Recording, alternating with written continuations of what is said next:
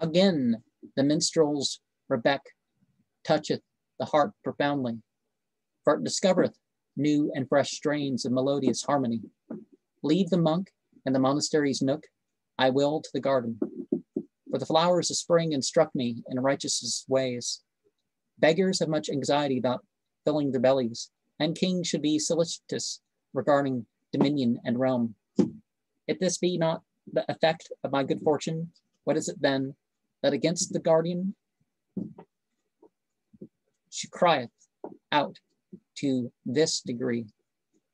How much more will be the extent of the love of her constancy, when in injustice and inconsistency such